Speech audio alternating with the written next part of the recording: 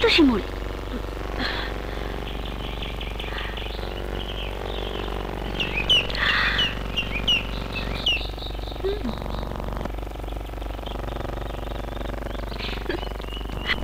কে বীর পুরুষ, এখন কেমন লাগে?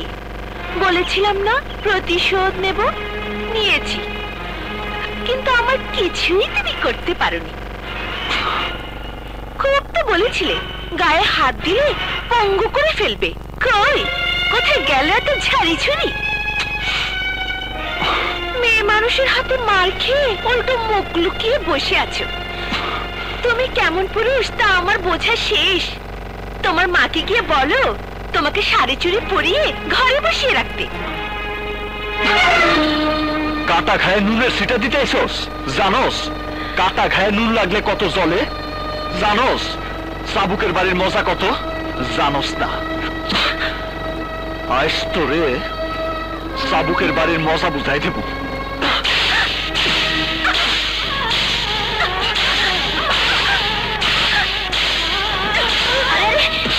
ভালো হবে না কইতাছি। ওরা এতদিন মানুষের পিটায় সুখ পাইছে, আজ মায়ের খাওয়ানোর সুখটা বুঝতে দে।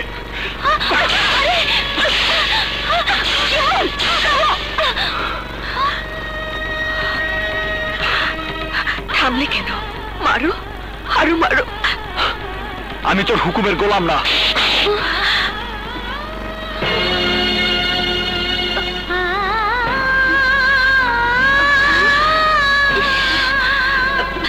সখিনা, আমাকে তোর বাড়িতে নিয়ে চল। আচ্ছা। এই অবস্থায় আমি বাড়িতে ফিরতে পারবো না, চল।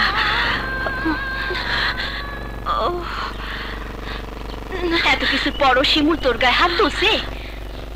ওরে এত বড় সাহস! আমি অক্ষুনি চাচার কাছে বিচার দেব। না না, তুই কাউকে কিছুই বলবি না, কিছুই বলবি না। পারুল, তোমার কি হয়েছে? কিছু না কমল ভাই, আমি শিমুলের প্রতিজ্ঞা পূরণ করিয়েছি।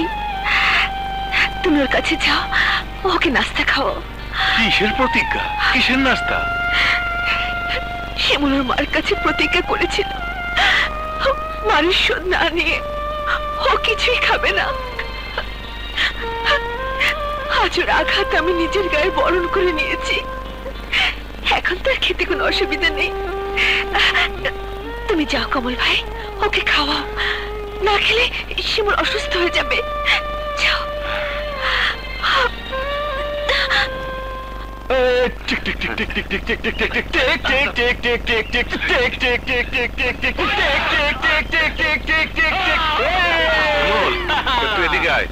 কমল, তুই খেলার মধ্যে বেশ কি করস? এই, তুই বেশি কথা কসকে? শিমুল, এদিকে আয়, তোর সাথে জরুরি কথা আছে। চল চল। তোরা খেলবি না? কাবাডি কাবাডি অবেলায় কাবাডি কাবাডি কাবাডি কাবাডি কাবাডি কাবাডি কাবাডি কাবাডি। তোরাই খুঁজতেছি। আজ আমি খুব খুশি, কারণ পারুলের দেয়া প্রত্যেকটা আঘাত আমি ওরে ফিরাই দিছি। কিন্তু তুই ওর কাছে হাইরে গেছিস শিমুল। হাইরে গেছি? হ্যাঁ, পারুল যখন শুনছে তুই প্রতিশোধ না নিয়া পানি পর্যন্ত খাবি না বইলা প্রতিজ্ঞা করছস, তাই তোর মান ভাঙানোর লেগা ইচ্ছা করে তোর হাতে মাইর খাইছে। ইচ্ছা কইরা? হ। পারুল এখন কই? সখিনার ওইখানে। তার সমস্ত শরীরে চাবুকের দাগ হয়ে আছে, তাই বাড়িতে যাইতে পারতেছে না।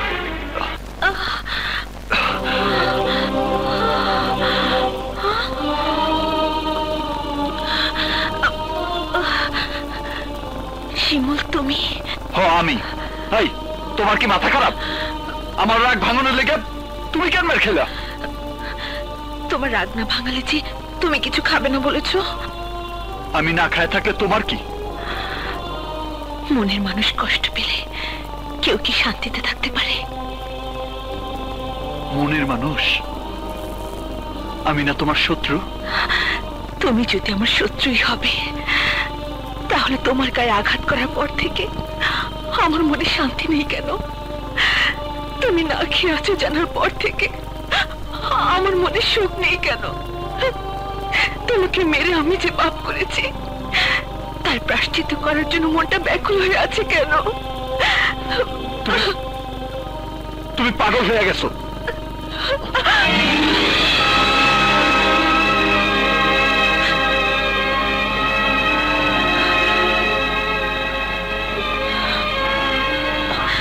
হাত ছাড়ো পারুল, লোকে দেখলে তোমার বদনাম করবো।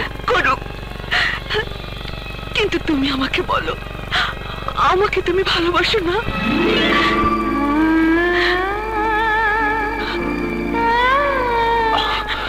না। তাহলে আমি ইচ্ছে করে মার খেয়েছি শুনে তুমি এই বাড়িতে ছুটে এসেছো কেন? তোমার শত্রুর কষ্টে তুমি কষ্ট পাবে কেন? তোমাকে আপন করে পাবার জন্য চাবুকের আঘাত বরণ করে আমি আমার ভয়ের প্রায়শ্চিত্ত করেছি। তাতেও যদি পারুল শিমুলের হতে না পারে, তাহলে পারুল এই জীবন রাখবে না। শিমুল, পারুল মরে যাবে।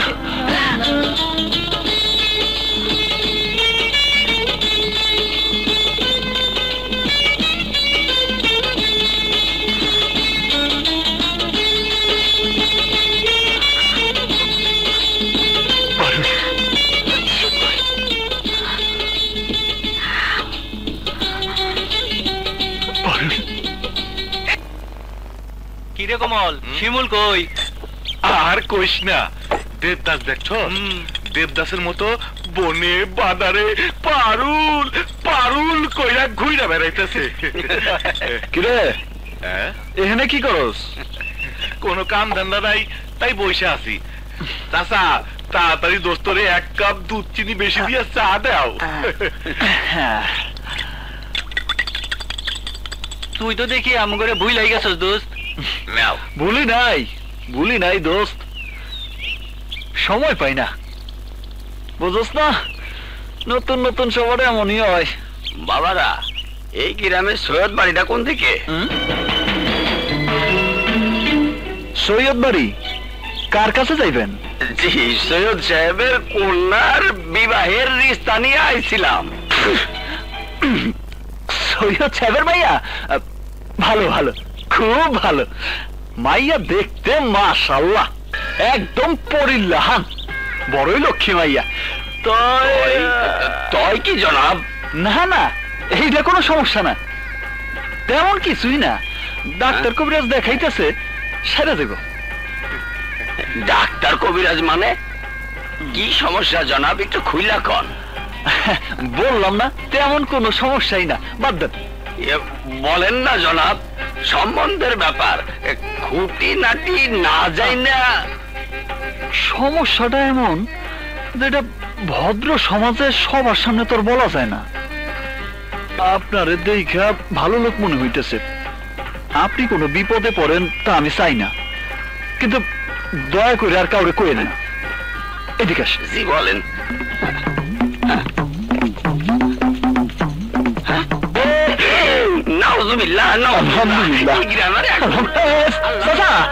আরেকটু আছে তো আরে চাচা, বাকিটা শুনে যান। আরে চাচা শুনে যান না, একটু লাগছে। কিরে পারুলের নামে কি কইলি? কি সমস্যা? বলা যাবে না, অতীব গোপন সমস্যা। ঠান্ডা চা, সমস্যা নেই, ঠান্ডা চাই গেল।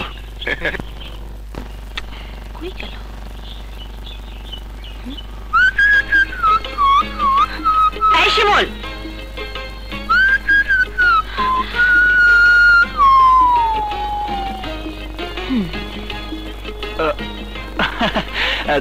তোমার হাতে হঠাৎ লাঠি?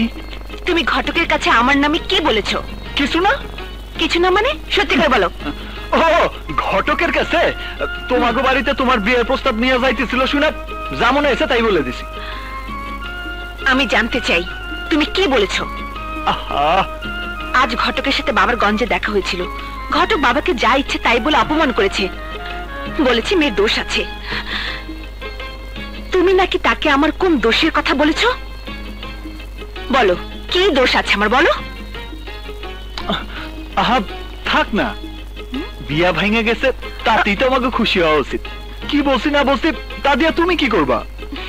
না আমি শুনতে চাই, কি বলেছো তুমি ঘটককে আমার নামে? শুনলে তো আবার তুমি রাগ করবা। না তবু আমি শুনবো। আগে হাতের লাঠিটা আমারে দাও। না লাঠি দেব না। লাঠি না দিলে কমু না, দাও। এবার বলো।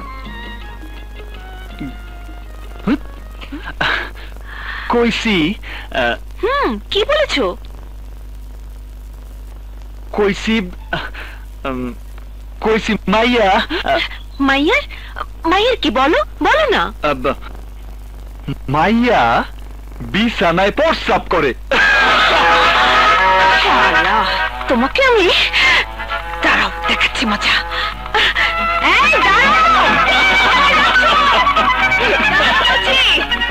আর তোমাকে পেনি তোমার হাত দিয়ে আমি সব ভেঙে দেব। পালাচ্ছ কেন? দাঁড়াও শিমুল, কোথায় যাচ্ছ? এত বড় কথা আমার নামে?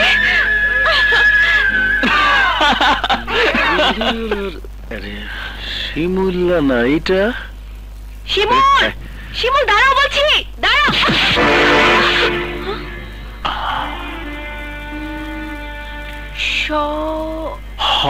শওকত, জোরদারের পোলা শওকত। আমাকে ক্ষমা করবেন, আমি দেখতে পাইনি। না দেখার জন্য শুক্রিয়া। দেখলে তো আর তোমার মতো সুন্দরীর লগে ধাক্কা খাইতাম না। কি তুমি পারুল না? সৌর চাচার মাইয়া পারুল, রাইট? জি।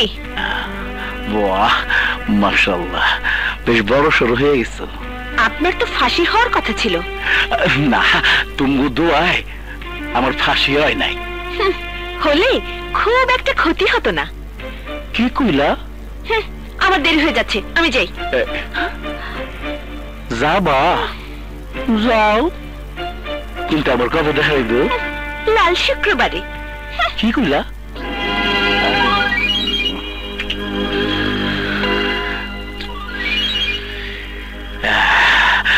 বাবালে জানাইতে হইব আমার বিয়ের পাত্রী আমি পাইছি। আমি বিয়ে করব বাবারে। এই নাও, এই মাসের পলাশ বাবাজির শহরে লেখাপড়া করার খরচের টাকা। এই ধরো, এটা একটা সই দাও। 4 বছরে লেখাপড়া বাবদ কত নিছো মনে আছে তো? মনে না থাকলেও আপনার দলিলে লেখা আছে তো। তোমার ছেলে ফিরবো কবে? সামনে আর 2 মাস পর, পরীক্ষা শেষ হলে এসে পড়বো। তাইলে তখনই আমার মেয়ে মোসাম্মদ জরিনা বেগমের সঙ্গে পলাশ বাবাজির বিবাহটা সারা ফেলামো, নাকি বলো রমেশ মিয়া? আমার বড় ভাইয়ের কাছে মাইয়া বিয়ে দিবেন? বড় ভাইরে তো চেনেন না, একদম বাইন মাছ পিছলা। ঠিক মতো ছাই দিয়া ধরেন, নাহলে কিন্তু ফসকায় যাইব। তুই চুপ করবি? শোন, তোর সবকিছু গোছগাছ করে রাখিস। কাল শহরে যাইতে হইব, পলাশে টাকা দিতে। ঠিক আছে, আমি পিঠা বানাই দিমুনে, যাওয়ানোর সময় নিয়ে যাইস। আচ্ছা ঠিক আছে। আমি তাহলে যাই রমেশ মিয়া। জি, আসসালামু আলাইকুম। ওয়ালাইকুম আসসালাম।